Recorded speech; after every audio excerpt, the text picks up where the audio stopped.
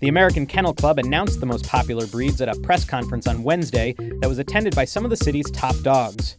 The Labrador Retriever lovers have spoken again. The playful, family-friendly lab for the 22nd consecutive year is the #1 dog breed in America.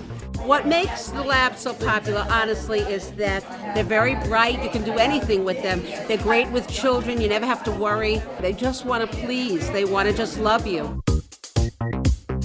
The Labrador held top honors, but all eyes were on the Bulldog, which for the first time waddled onto the top 5 list by stealing 5th place from the Yorkshire Terrier. It is just the most adorable, sweetest dog that you could possibly ever think of. The sturdy German Shepherd remained the 2nd most popular pup in the U.S. It was followed by the Golden Retriever in 3rd place and the energetic Beagle in 4th. This is Brian Stillman with the New York Post.